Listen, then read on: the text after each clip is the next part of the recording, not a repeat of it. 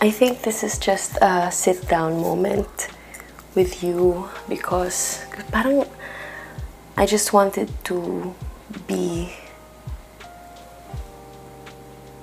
vulnerable. Parang I wanted to create a space na I don't want to be too concerned about what I will speak about. I mean, of course, we as content creators need to be focused and concerned about, you know, whatever subject we'll be talking about. I prayed kanina na I wanted to create a space where I can be genuine, I can be vulnerable, na hindi ko isipin kung ano man yung mga masishare ko na baka may mga lumabas na umiyak ako, maiyak ako. May mga ganun talagang content creators, diba? I mean, I am truly amazed when I see content creators or YouTubers who can just freely express themselves on social media. Tapos, alam mo yung they can be very vulnerable, and I don't think I've tried it before, or I don't think I already attempted that, pero right now I guess it's official that this is the first time that I'll be doing this. And basically, guys, I just want to share my heart out. First of all, I want to ask, how are you doing? I hope that you are well. I hope that you are in good shape and in a good, healthy, peaceful, joyful place. Gusto ko lang ding magpasalamat sa inyo for being here in this channel and supporting me. If this is your first time coming here and watching this video, maraming salamat. Yeah, I just wanted to create this space where I can share my life as an artist, or I can be of help for you as well if you are journeying with God as well, or if you are starting to have a journey with God. So today I just want to talk about, I just basically want to share with you kung papaano ko unang naintindihan yung pagmamahal ni Lord sa akin. So it was in 2017 where I get to be surrounded with people who basically reintroduced God to me, reintroduced Jesus to me, and dun ako parang officially naging intentional about getting to know God. Like, God, actually wala pa ako expectation, like basically wala akong expectation kung ano yung madidiscover ko or kung ano pa yung rediscover ko about God. But I was just in that phase of my life in 2017 na I was seeking for the real peace, real joy, real hope, real God.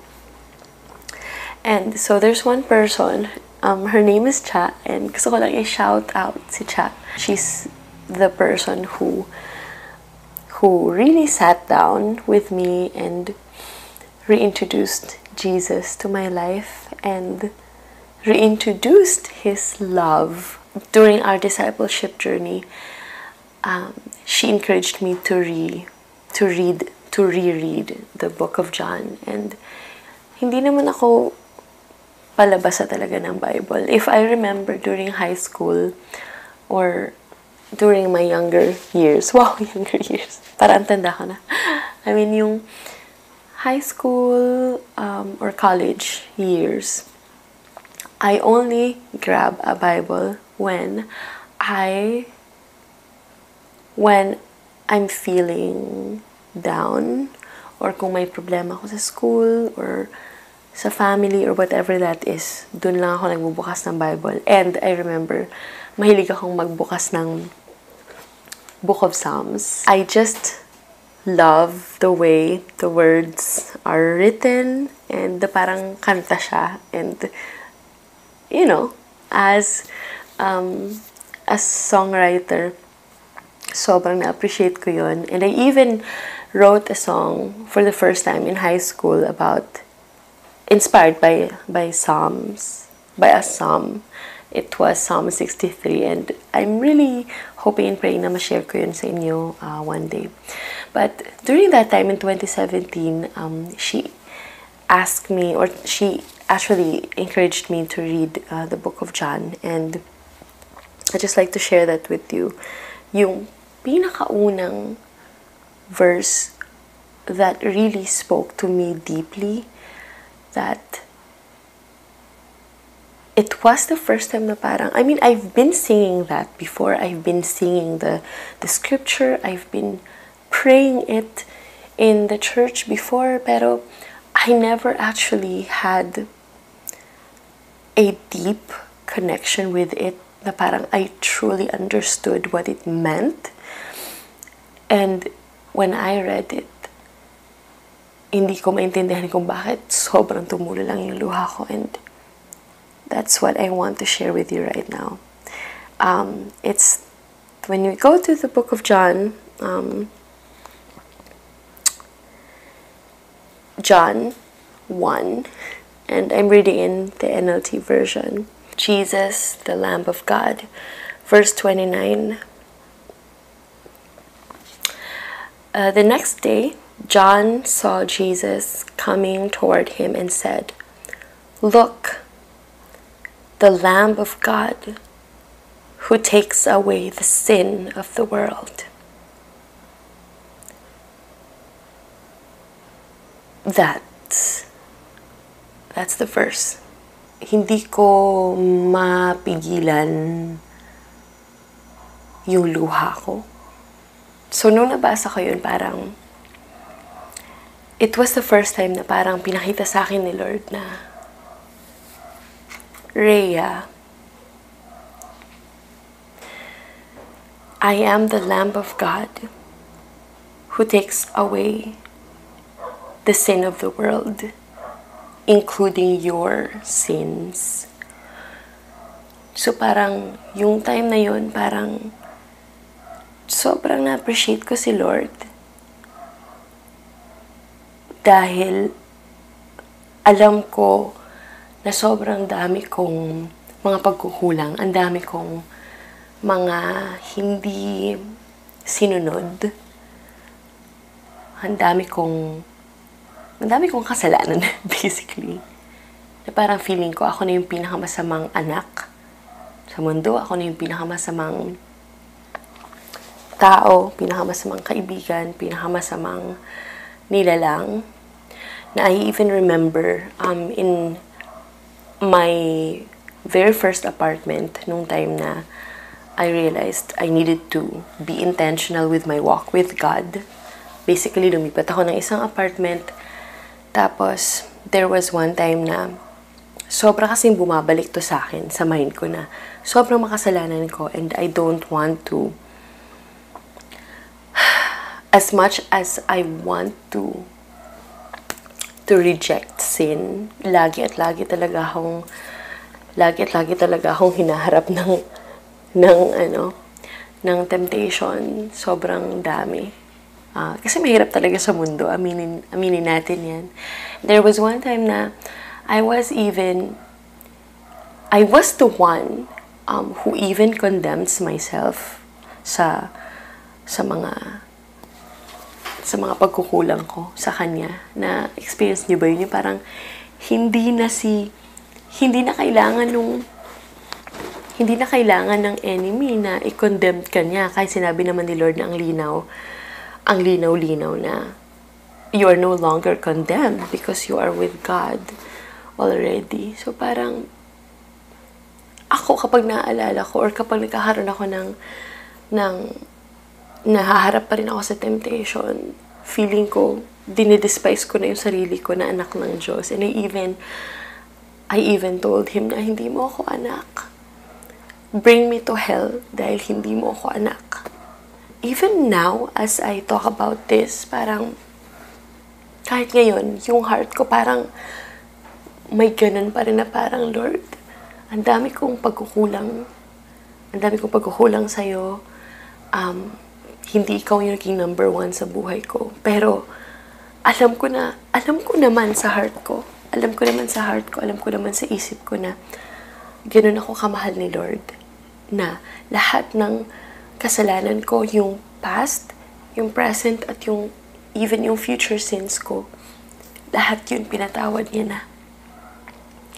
And if you are also listening to this, maybe this could be a reminder for you as well na kung sa tingin mo, ikaw na yung pinakamasamang tao at wala ka ng mukhang maihaharap sa Panginoon,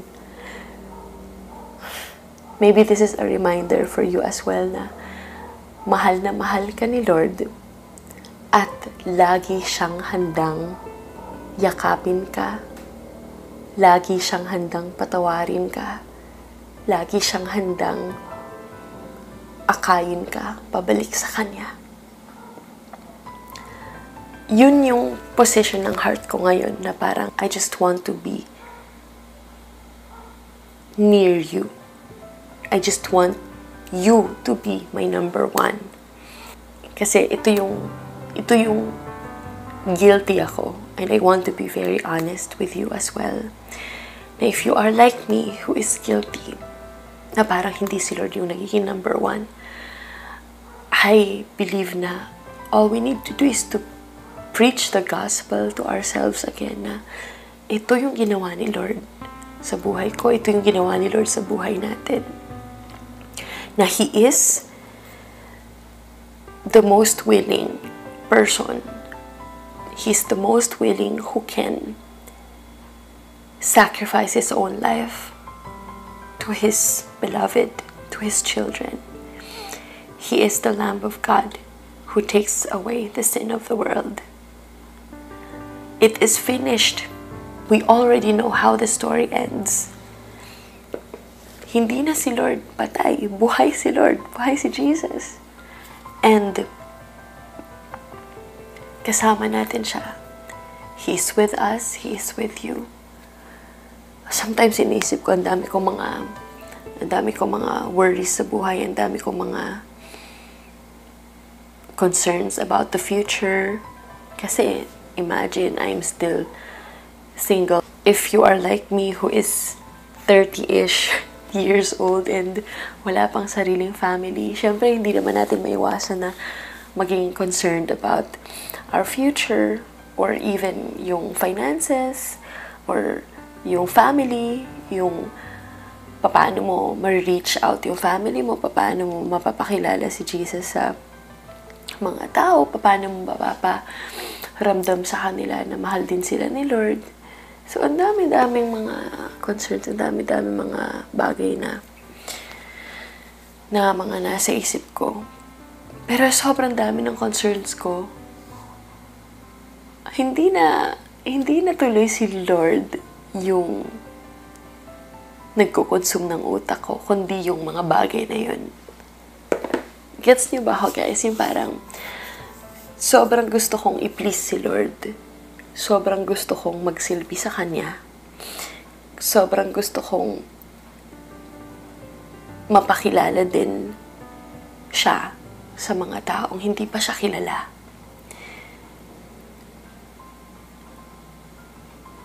At sa sobrang kagustuhan kong gawin yun lahat,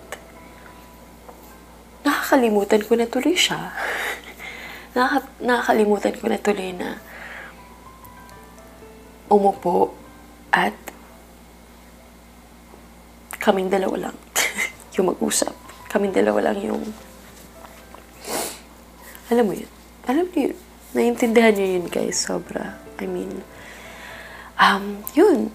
So, maybe I'm talking to you who is already a follower of Jesus. And yun, I just want to share that. He is the one who can only forgive us. Si Lord lang yung tanging makakapagbigay sa atin ng totoong peace, totoong joy. Sa totoo lang guys, kung hindi ko alam tong truth na to, hindi ako magiging ganito ka-confident as I continue my journey dito sa mundong ito, because this world is really dangerous. It's really a dangerous place. This is really a challenging and chaotic place. Walang firm foundation, wala akong ganitong klaseng faith kung hindi dahil sa mga dasal din ng mga tao sa akin na maintindihan ko kung anong ibig sabihin ng resurrection ni Lord, kung anong ibig sabihin ng ginawa niya sa cross, kung anong ibig sabihin ng pagkamatay niya sa cross. So right now, I'm just really grateful na I get to learn this and I get to live this out. Yun. I just want to thank you guys for your time and for being with me right now. And I hope and pray that you will be reminded of how God loves you, na He has done the best sacrifice for you and for me. Na kahit gaano